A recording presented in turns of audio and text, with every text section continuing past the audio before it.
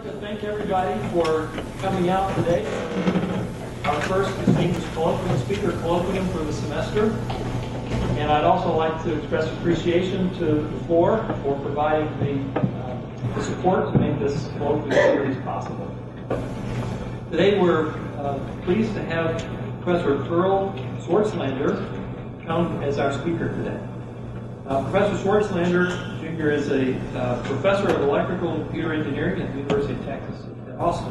And his research interests include the optimization of computer arithmetic and its application to general purpose and application-specific processor design, the interaction between VLSI technology and computer architecture, and digital signal processor design and implementation. Previously, he was with TRW Systems, where he held a variety of positions, including Director of Independent Research and Development for the TRW Defense Systems Group.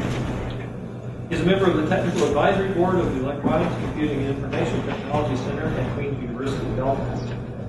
He is the editor of 7 books, the author or co-author of 65 journal papers, 270 conference papers, 33 book chapters, and a book. He is co-inventor of 4 patents and has 7 patents.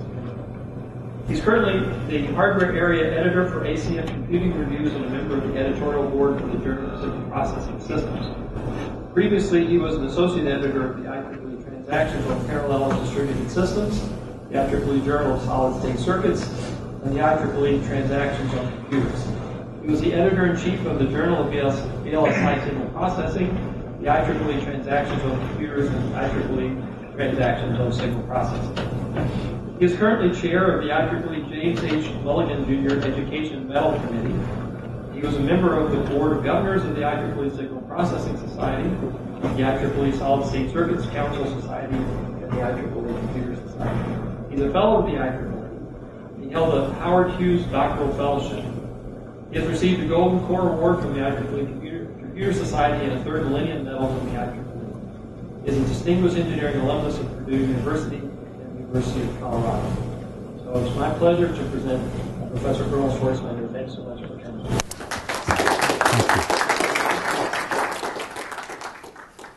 Thank you.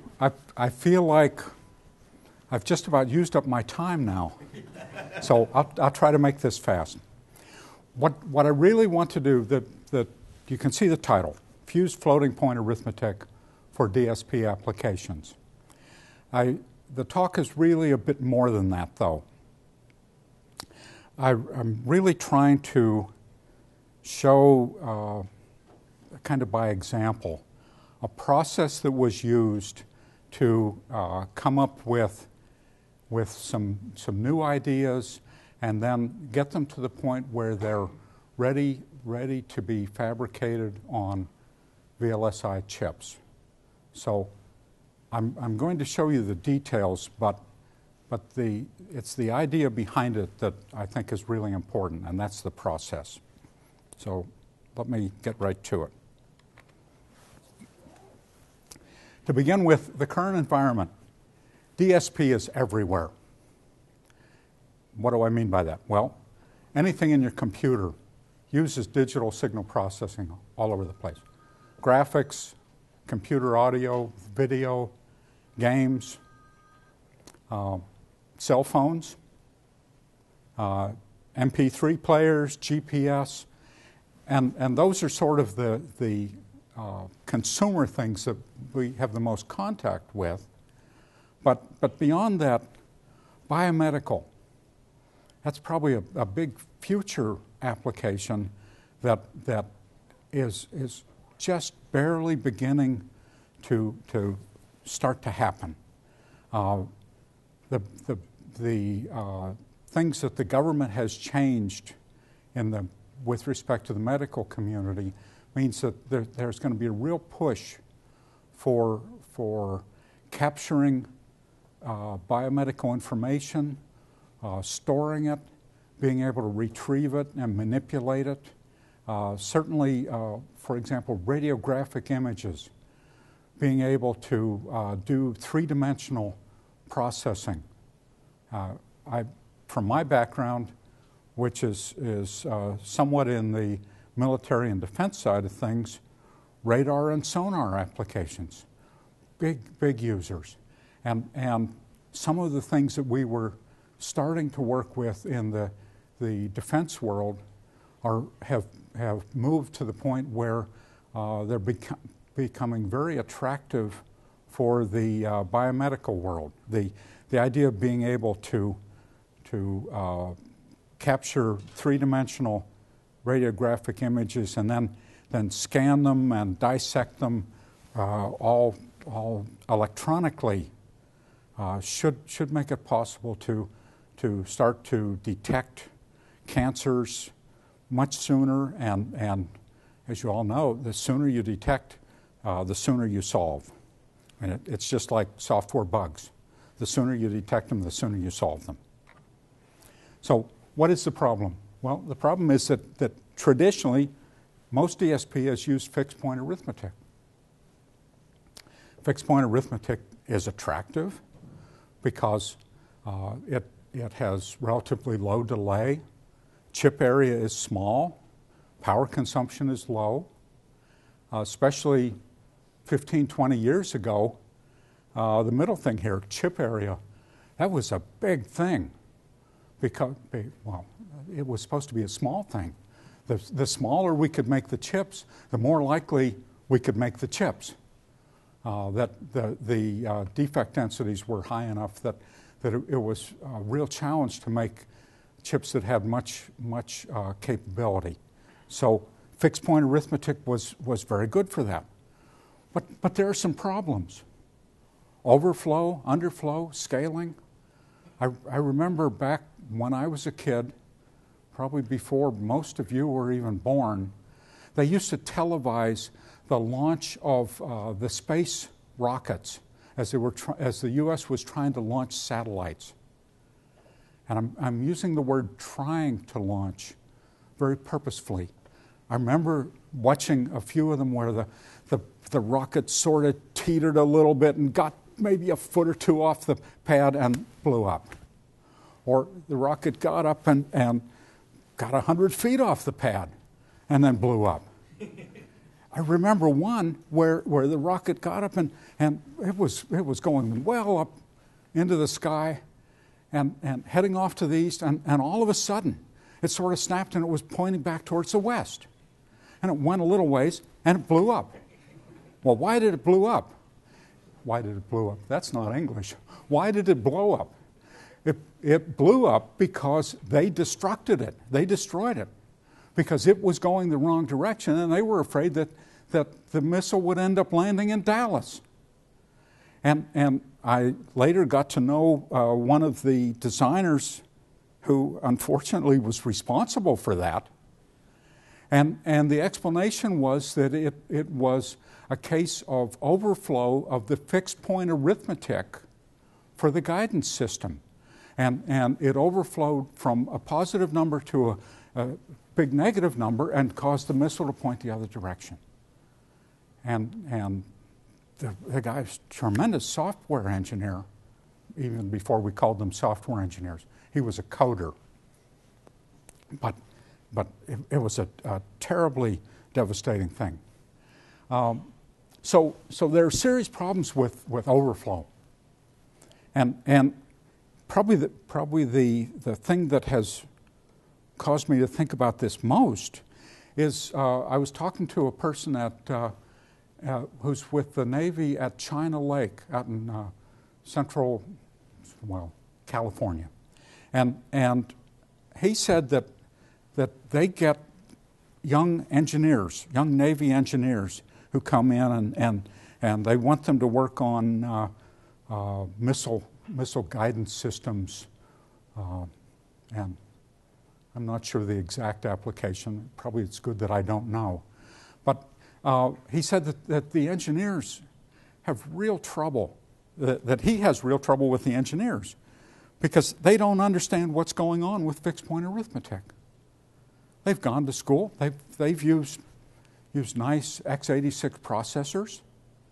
Everything's simple. Everything's floating point. Things don't overflow. But in the stuff that they were putting into their missile systems, things do overflow. And you can get problems that are similar to what happened with the missile launch back at Cape Canaveral. So he said that was what was pushing him to fund some research that I was working on in doing floating point and getting it to where it could help. So single precision floating point is a potential solution. It solves the overflow, and it makes for nice, simple system interfaces. You put out a result that is in an IEEE 754 format, and it goes right into the x86. Everybody's happy. There are issues, though. Delay, chip area, power consumption. Well, delay tends to not be a big issue anymore. Things are getting to be pretty fast, and we can pipeline our systems, so that solves some of the concern with delay. Chip area, when I talk to my friends at Intel and AMD, they sort of laugh, and they say, we don't care about no stinking chip area. Make it bigger. Especially the people at AMD. They've sold off their fabs, and so the designers say, well, let's see if we can make it bigger and stress the fab people and get them to the point where they panic just a little bit. Anyway, the bottom line is they're not really terribly concerned about the chip size. What they're really concerned about is power consumption. So what might we do? Well, there's a concept called fused floating point arithmetic. And fused floating point, I believe, can help solve this problem. So what is fused floating point?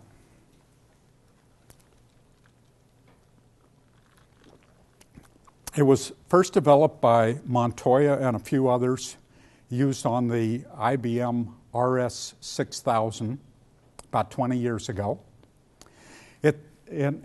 What they did was they developed an instruction that was called fused multiply add. Sometimes they called it multiply add fused. So it's either FMA or MAF, depending on when you were working with this stuff.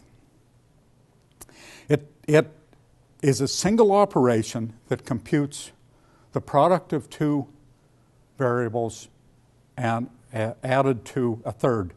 So there are three operands, and it involves a single rounding operation as opposed to the two that would be involved if you did it with discrete steps. In the discrete step version, you would do a floating point multiply of A times B. You would round and normalize that result. Then you would add that to C and round and normalize that result. Well, by fusing the operation, you discard that middle round and normalize step. And in the RS-6000, as I understand it, it reduced the pipeline length by one stage, and it's become well accepted as a really good thing to do. You don't want to necessarily use it to the exclusion of floating point multiplies and floating point adds, but it's good to have in addition to them.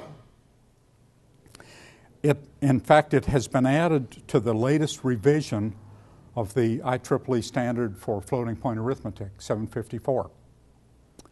So the logical question now is, what other operations might we fuse? Oh, that's interesting English. Well, I want to tell you about two.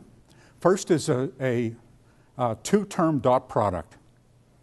Multiplies two pairs of floating point data, and it adds or subtracts the products. Now, a normal dot product would just add the products, but as you'll see, there are places where it's useful to have the difference of the products instead of the sum. So we have the capability to do both.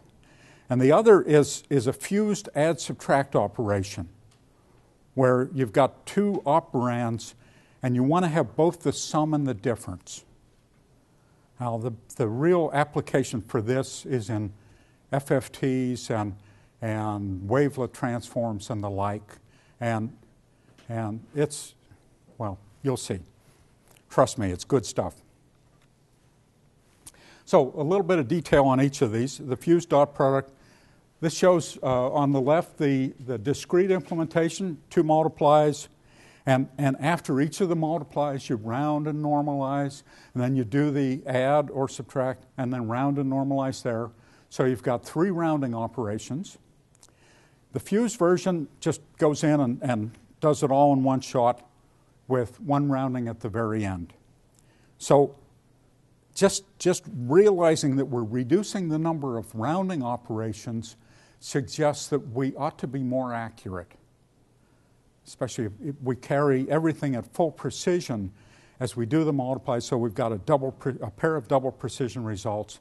We properly shift them and then do the addition, and so we should get an accuracy improvement. And we'll look at that in a bit. Okay, so what I've shown here is that the fused dot product is in fact based on the fused multiply add. And if you'll allow me to step around just a moment so I can use my laser pointer. This, on the left we have the fused multiply add, standard fused multiply add. There's a multiplier, there's alignment for the add operation, and then the multiplier comes out and we go into a carry save adder, and then the final adder, and the whole process of normalizing and rounding. When we go to do the fused dot product, we simply take this portion that was related to the add operation and build it up to a full multiplier tree. Then a little bit more of stuff relating to the exponent to do the alignment, of course. And instead of a 3-to-2 carry save adder, it's a 4-to-2.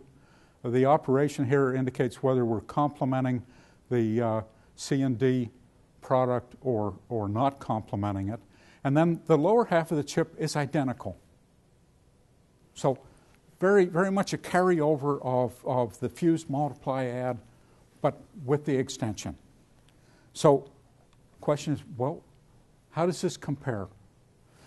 Here I'm showing the area, latency, and power for a discrete implementation as well as the fused implementation. And as you can see, the fused is about 30% smaller. That sort of disappoints the people that want big chips. It's about 20% faster. Well, that's kind of nice. But the power is down by almost 50%. It's 45%. And I need to tell you that these are not just numbers. These aren't numbers that were just plucked out of the air. This was all done using industrial strength CAD of the like that is used at the major chip companies. So it's good solid stuff. These were automated layouts done using 45 nanometer standard cells, and all of the results that you're going to see here and through the rest of the talk were done with exactly the same technology. So they're all consistent values. Okay, so dot product, pretty nice stuff. What about fused add subtract? Well, discrete implementation. Let's see if I can do it up closer. Yeah, this works. I take the 2 operands, I have an adder, I have a subtractor. The fused operation, I just pull it all together. How do we actually implement that? Well, here what we're doing is the whole top portion of this is exactly the same. Because for both the add and the subtract, we've got to compare the exponents, we've got to find out the smaller significand, we've got to shift. No, we've got to find the smaller exponent and shift the significand that corresponds to that exponent down by the appropriate number of positions. And then we come down, and with a normal floating point add, we come down, we do the add, and get the result.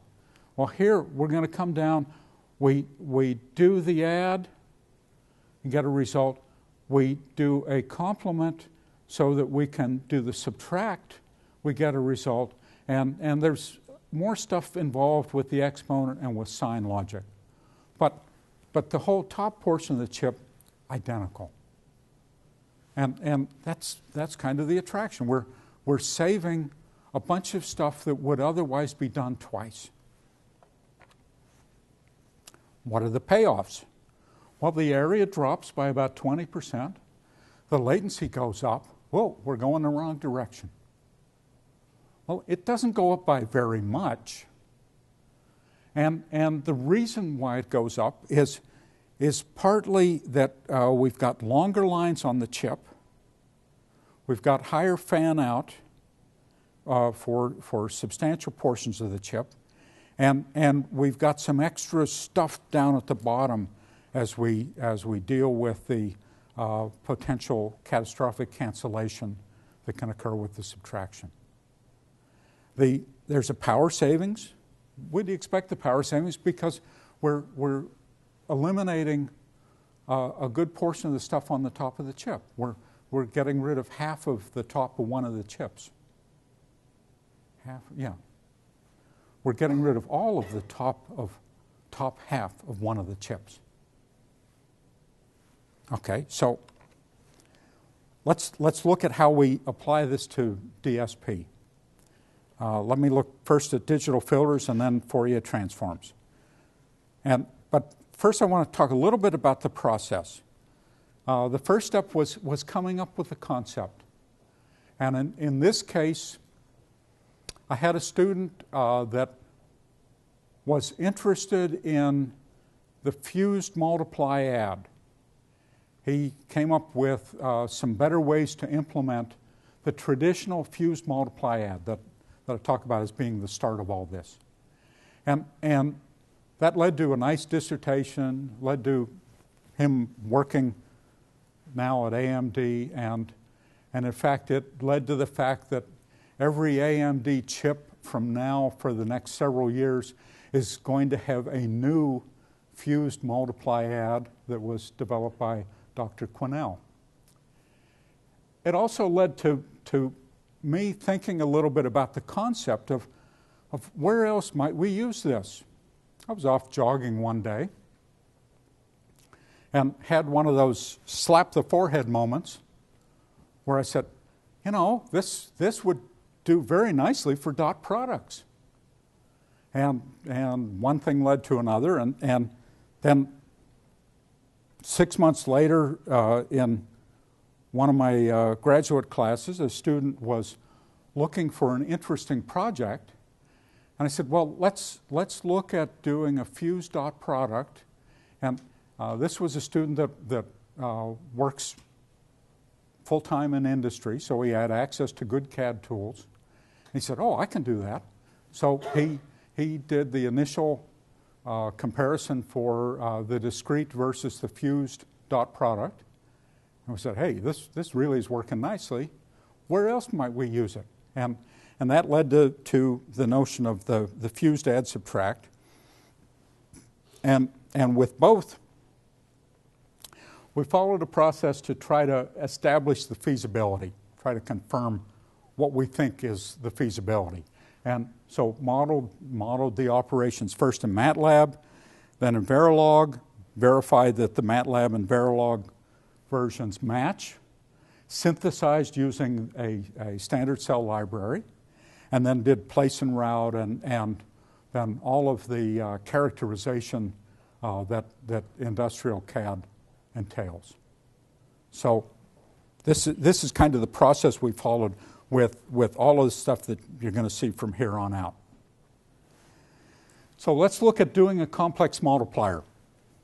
I'm going to walk around again. What does it involve? A discrete version has 4 real multiplies followed by a pair of real adds. The complex version, or the fused version, has 2 fused dot products. One that's doing a subtract, one that's doing an add. So right away, it looks like it ought to be simpler. It looks like it ought to be better. Well, is it? Well, here are the data. The area is down by about 30%, the delay by about 15%, and the power by about 20%. So in all regards, it looks pretty good. Now let's look at a more interesting application, sort of a more complex application. Let's look at implementing an FFT. The approach that I'm using is what's called a pipeline FFT or a systolic FFT. It consists of creating a cascade of elements where there's a computational element, a reordering element, another computational element, another reordering element, another computational, and so on. And you put log to the base R of these computational elements in sequence, and you get an R to the whatever power length FFT. And I'm going to look at both radix 2 and radix 4 versions of the FFT butterfly. The reordering element is something that I'm not looking at here. It's something that really is the best implementation is really an issue of how to use memory to do the reordering. It's something we've looked at. It doesn't really relate to the arithmetic side of things. And there's a twiddle factor generator for each of the computational elements that could be done with a ROM or could be done using chordic rotation or something like that. So fairly straightforward stuff. So what I'm going to look at here are the radix 2 and radix 4 butterflies. The radix 2 butterfly, this is a decimation in frequency butterfly where we do the add and subtract first and then do the multiplication. So we've got 2 complex adds, 1 complex multiply. We can implement them as shown here. The discrete version uses 4 adders, then 4 multipliers, then 2 adders, so it's a total of 10 discrete operations. And you can maybe consider that to be 10 rounding operations also, if you'd like. The fused version has 2 fused add subtracts and 2 fused dot products. Each of the add subtracts has a pair of rounding operations. So we've got a total of 6 rounding operations here versus 10. So it should be more accurate. We'll find out more in a bit. This shows the layouts. They've been colorized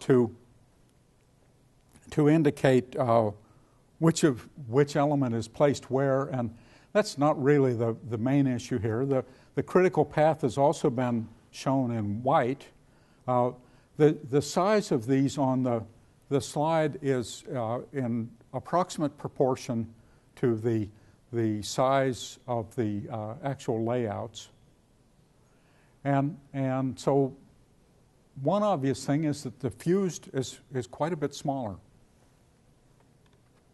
As we look at more of the results, we see, in fact, the fused is about 30% smaller in area. It's a little bit faster, but the power is 40% less.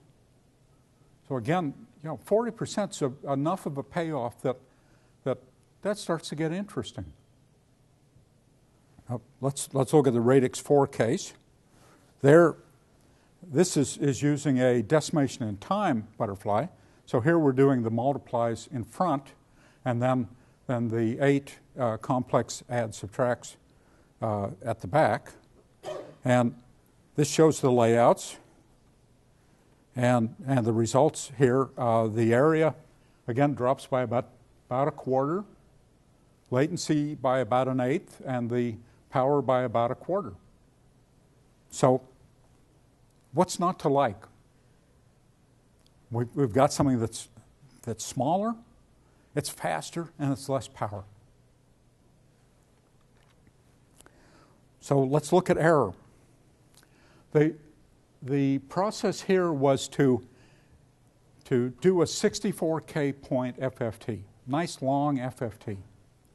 And first, a gold standard result was developed by calculating the FFT using MATLAB double precision. Then a calculation was done using the discrete butterflies, another one using the fused butterflies, and then the errors are the differences between the discrete butterfly and the gold standard, or the fused butterfly and the gold standard.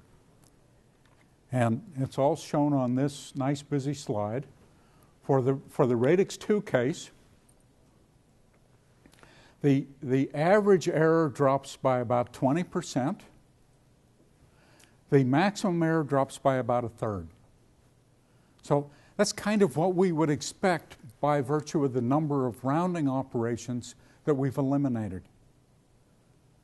If we're doing stuff in full precision and rounding, doing more of the stuff, more of the operations in full precision and rounding less, we should get a more accurate result. And that's what we see. Similar sort of thing with the radix 4 case. Here the average drops by about 33%, and the maximum by a little bit less, 28%. And the fact that these ratios aren't consistent, that the average doesn't match the maximum, sort of says to me that these numbers are a little bit rough. And that's certainly true. It's based on doing one 64K transform and then looking at the errors of the 64K complex points. And certainly future work needs to be done there, and it's in progress. Given a little bit of time, you'll hear about that, I think. So in conclusion, fused floating point. It's these two new floating point operations are very attractive for DSP. I think they're also attractive for other applications. It's just that my background is more in DSP and related applications. The advantages are that the complete function drops in size by about 25%. Speed goes up a little bit. Power drops roughly in proportion to the reduction in size. And the accuracy also gets better. One of the things I would point out is that we were not at all concerned with speed here, and that these designs are such that either the radix 2 or radix 4 butterflies can be used for data rates of about 1 gigasample per second with a couple of pipelining stages in between. There's a nice place to do the pipelining, and it's a natural thing to do. So I'm not aware of people that really want to do analysis at rates faster than about a gigasample per second. But if any of you know of any applications like that, please let's talk, because we can do things. So let me turn it open for questions. This is it. I'd appreciate your questions. Your comments. Yes. Your primary results were based on synthesis, and you did do apples-to-apples comparisons. Yes. How does that scale, though, if you did custom design of these units, which I would think your student at AMD would do? Well, he's no longer at AMD. He's now at Intel. Who especially wants custom? They all especially want custom. I believe that they should scale roughly comparably as we go to custom. The all of the synthesis results were done to the same level of utilization of the area, within 2 or 3%. And since the functions are such that people have done very good custom designs, and that the same functions are used on both sets of chips, I think the ratios will probably carry over pretty closely. I have a friend who works at Cirrus Logic who contends that, especially for mixed signal chips, a custom design should be at least twice as good as a standard cell design. And I'm not sure that holds for something that is like this, that's all digital, and where the CAD systems have really gotten to where they're pretty decent. But I'm sure that there is a benefit by going custom, and it'll buy some, certainly in terms of delay, probably also in terms of area. I would think the area could improve by another 25% at least. I'm not sure what the impact would be on power. That'd be an interesting thing to explore. Yes?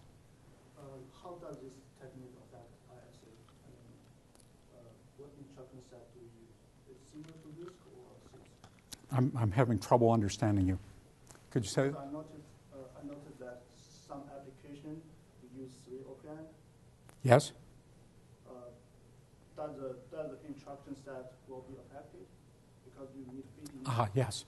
Well, this is such that most DSP is done on not by programming a general purpose processor, but by building a special purpose chip. And so at least the context that I'm thinking of, this would be done by implementing it in custom silicon. And so the fact that we've got 4 operands works nicely, because the interfaces can be such that we're going from one element that puts out 4 results into another element that wants 4 results. There may be reordering element in between. It takes in 4 and puts out 4. So it plugs together pretty nicely. Yes? How will the benefit change if you go from single precision to double precision? I can't imagine wanting to do DSP with double precision. And the reason that I say that is 64 bits. I don't know of applications that need that. Maybe some of the biomedical. Certainly, if we did go to double precision, I would think that the benefits would be even better, because we're eliminating fairly substantial portions of the chip. But I really haven't given much thought to it. There may well be an application involving medical images where 64 bits would be worth pursuing.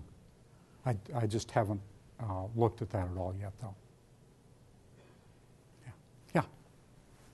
I won't ask the same question about half precision. I just learned about half precision floating point a few weeks ago. I was amazed it exists. My question is more about extending this concept. I'm not a specialist in implementation of floating point hardware, but it sounds to me like there is quite a bit of overhead in normalizing and rounding operations. Yes. Have people looked into operating in one of 2 modes so that you do full IEEE 754 compliance with rounding and normalization, or you don't, and you can skip some essentially pipe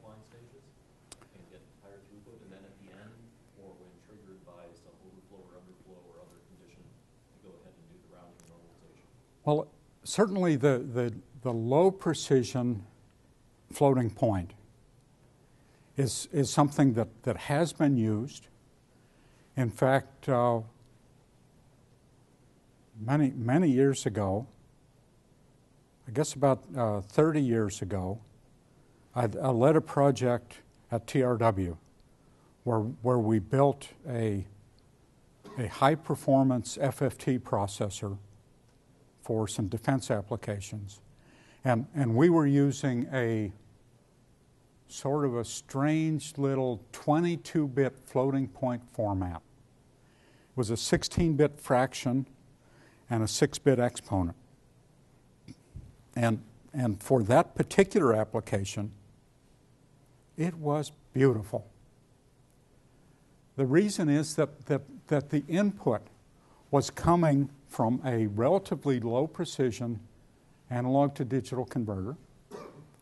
So the stuff that was coming in was either 12 bits or 14 bits.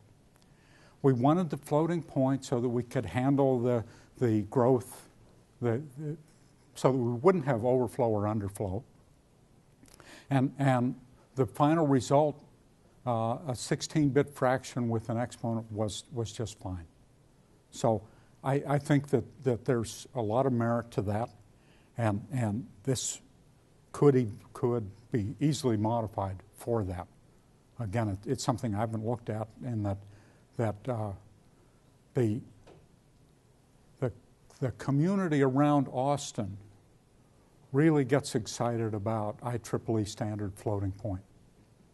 And now that half precision is part of the standard, it's something we're going to have to look at. But I would think we'd have sort of comparable results. They would certainly be faster, much smaller, and if I'm not sure that there's a lot of merit to putting in a switch to go from one mode to the other. If the application is such that you can live with the half precision, then you probably want to just build that and not even worry about going to single precision. But there might be places where there would be advantages to trimming out some of the stuff on single precision and getting better performance. Certainly one of the things that I think nobody likes about the IEEE standard single precision or double precision is some of the rounding modes, the round to nearest even. There are a number of engineers that have bald spots right about here where they've been ripping out their hair, starting at the roots. And do we really need it? The short answer is, in 99% of the time, no. But as Intel found out with their divide bug, you've got to be really careful about low percentage problems, because they can really bite. Yeah. So Correct. one of the motivations in the beginning of the talk was moving from the fixed point to floating point, and avoid some of the software issues Yeah. and designer issues. Right. Maybe it's an unfair question, but can you quantify? So now we may be paying more power and more delay to avoid the design issues associated Right. with fixed point. Do you have any data or even any opinion about which do you gain more than you save? Well, Gain more than you cost? if you keep a missile from turning back and hitting the airplane that launched it, it's probably a worthwhile price to pay. But avoiding the flip answer, I don't know the exact trade-offs. That's another thing that I'd like to look at and intend to look at. There certainly is a penalty for going to floating point, and the penalty is there's a substantial time penalty, and anything where there is an add involved, there's a big penalty, because a floating point add is just flat out ugly Whereas a fixed point add, they're cute little things. They're sort of like small goldfish in a goldfish bowl. It's really cute to look at them. They just go scooting around. They're nice and fast and well behaved. And you'd never say that about floating point adds. But that's something we need to look at, certainly. Good point.